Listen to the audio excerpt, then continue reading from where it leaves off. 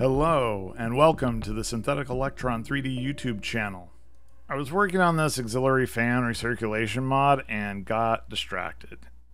But it was the model itself that distracted me, and that testing revealed some interesting things that I thought deserved their own video. Anyway, I'll get the follow-up on the model itself out soon. In the meantime, let's take a look at this. Now, does this sound familiar?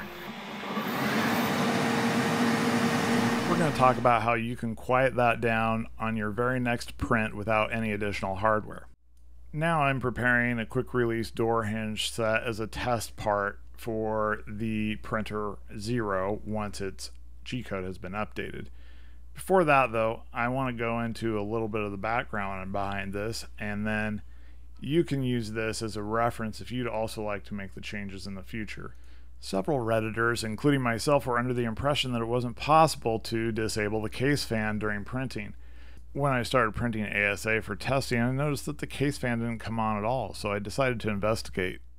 Then I happened to notice this little bit of PLA-specific G-code in the machine startup that, although only applicable to the warm-up period, suggests something is going on behind the scenes with PLA. So what's happening, and how do we work around it so we can wrest back control of the fans from the slicer? You may be aware that the slicer allows for ramping the fans from layer 1 to N on a configurable basis. Well, that means the slicer's doing something at every layer. I mean, that's kind of obvious if you think about it, but in our case, PLA is being treated special, and it's not being exposed in the UI, and it's not easily accessible to us. What we can easily do is apply our own change on a per layer basis that conditionally tests that we have reached that full fan speed layer. The ramp is complete, but now we want to check for filament type and set the fan speeds accordingly. And that's what this example does for PLA, TPU, and PETG. And you may remove that last else end if block if you want other filaments to use the default slicer behavior. Pay no attention to this. I don't know what came over me.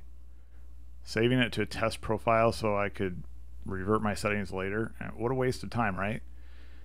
Anyway, if you'd like to get the G-code, you can find it at my GitHub repo that's dedicated to the channel. I will probably be dumping future files here as well, so you can check it out. I'll put a link in the description. Now, let's have a short montage of different materials printing with the G-code applied that we covered previously. The printer thinks it's printing Elegoo PLA here.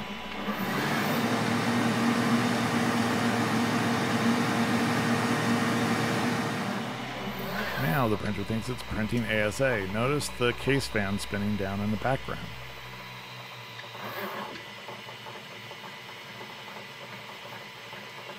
This was a low fan PETG configuration, but it's kind of hard to tell the difference with my mic.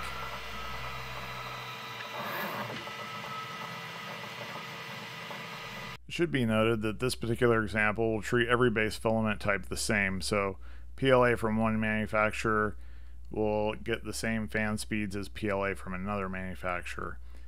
Now, that was my intention, but it may be an issue for some people, and some people may need to do a little bit of tuning. If you decide to give it a try, let me know how it went in the comments. And if you found this useful and you'd like to see more, please like and subscribe. Thank you.